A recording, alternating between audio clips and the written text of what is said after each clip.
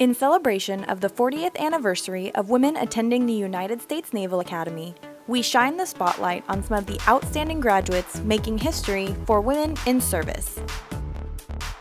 CAPT Sara Joyner graduated from the United States Naval Academy in 1989. In 1991, she earned her Naval Aviator wings and began flying A-4E Skyhawks. Joyner transitioned from flying the Skyhawk to the FA-18 Hornet when she reported to VFA 125 in 1996.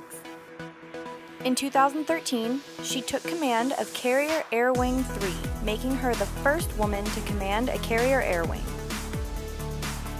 Joyner is now serving with the Chief of Naval Operations Strategic Studies Group. Captain Joyner is a reminder that success is defined by ability, not gender.